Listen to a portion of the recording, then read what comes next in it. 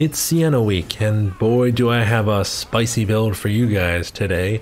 This is my go-to Battle Wizard build.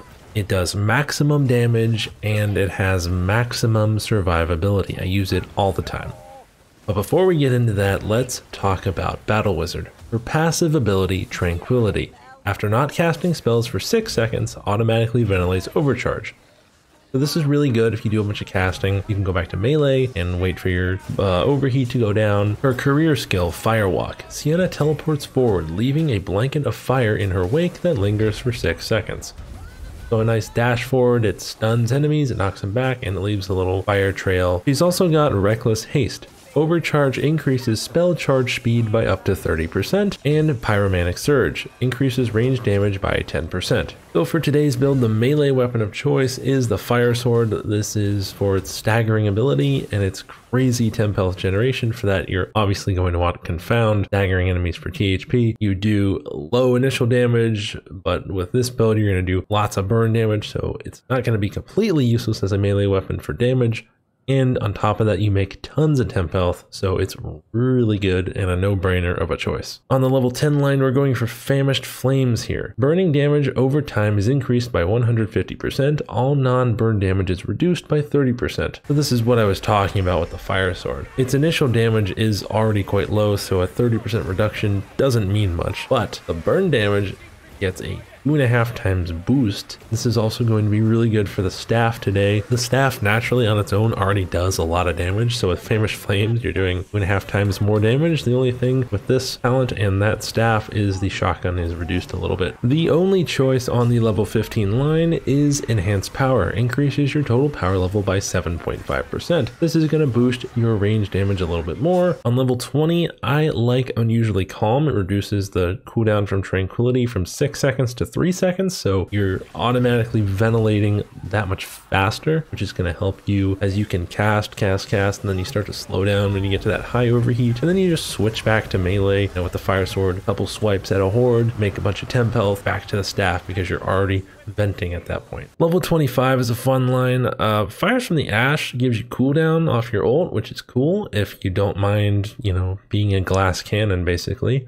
This is a fine talent to take for sure. Personally, I think Soot Shield is too good to pass up. Igniting an enemy reduces damage taken by 10% for 5 seconds, stacks up to 3 times, so essentially a constant 30% damage reduction. That's the same amount that Ironbreaker has, by the way, so it makes her pretty dang tanky. On the level 30 line, I'm choosing to go with the ultimate Burnout. Firewalk can be activated a second time within 10 seconds, so when you use your ult, you of course dash and leave a little fire trail. You then have 10 seconds to dash again. You see, you can either go double the distance forward or you can go back to where you came from. I think this one's really good, even with Famished Flames, as you do, you know, of course you're doing more burn damage with your dash, but this one just provides so much mobility and so much survivability to help you and your teammates out. Say like 2 of your teammates get hook ratted, or one gets hooked and one gets assassined or something. You can dash at one of them, free it, and dash at the other one, and free that guy in like the blink of an eye. It's super useful. For the gear, as I mentioned, the melee weapon is the Fire Sword. Attack speed, block cost reduction, and opportunist. Attack speed, in my opinion, makes this weapon feel a little bit nicer. I think it's just a tad bit slow on its own. I'm going to end up giving it 10% attack speed, 5 from the weapon and 5 from the charm. And then block cost reduction, I'm going to have an additional 30% on my necklace. You give me 60, that's going to help if I need to tank overheads. So I like Opportunist a lot more than, say, like Swiftling or something here, because what it does is it increases the push strength by 50% when used against an attacking enemy. But it's not just the push strength, it's also the strength when you attack. So if you use a heavy attack against a Chaos Warrior or something, all these things add together, and a lot of the time you can stagger a Chaos Warrior, depending on his animation. But any other enemy you can pretty much put on their ass. For the range weapon, I go with the Coruscation Staff because it's an absolute beast. You're a bit limited on long range specials, but you devastate hordes, you devastate monsters.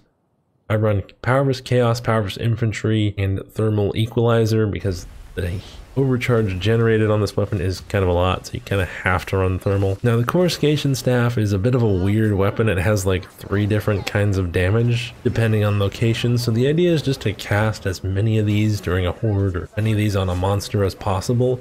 What's great about Famished Flames, really the biggest difference between Famished Flames and say like Lingering Flames, you can stack damage over time effects with Famished Flames. So if you cast a bunch of geysers on a monster, those are all going to be working at the same time. On the necklace, I run extra health, block cost reduction, and bark skin extra health because that's going to let you make more temp health. Block cost reduction for blocking, taking overheads, and big scary attacks that could potentially kill you. And then bark skin, if you take 2 or more hits, your subsequent damage is reduced by 40% for 2 seconds.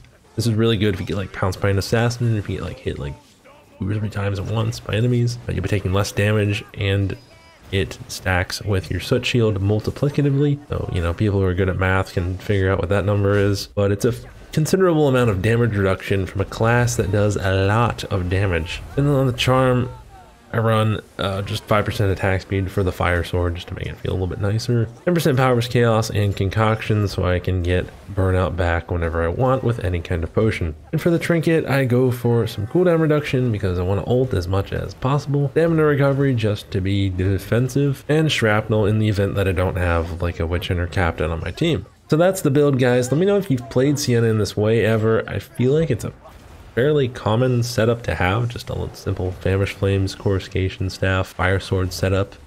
It probably is meta on her, but it is very, very powerful. She does lots of damage. If she doesn't completely outright kill the horde herself, she'll soften it up for her teammates. Same story with elites, just by burning them. You could do like, you'd probably take half their health away just by burning them. Guys, that's it for me. If you like this build, feel free to subscribe to this channel, leave me a like, leave a comment down below. I also have a Twitch and a Discord. Links to those will be in the description down below. Take care, guys.